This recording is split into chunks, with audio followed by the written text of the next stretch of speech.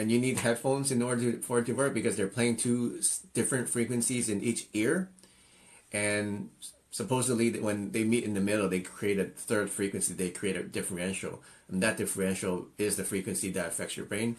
Now, I've listened to binaural beats. I never really had a really deep experience or profound experience with it, but I definitely had repetitive and very deep, profound experiences using our frequencies.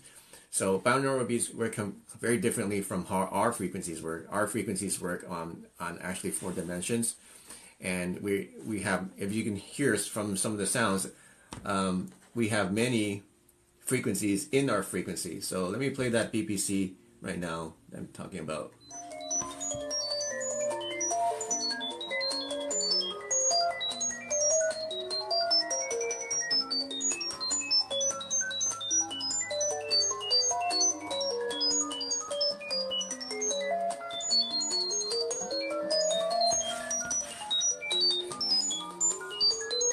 It's pretty fun, right? This one. So you can hear there's actually many layers of frequencies happening, and there's purpose for each one of them. Is it plant music? It may sound like plant music. Interesting, right? If you listen to plant music, it sounds kind of like this.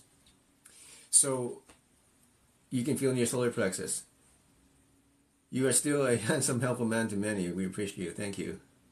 What was I saying?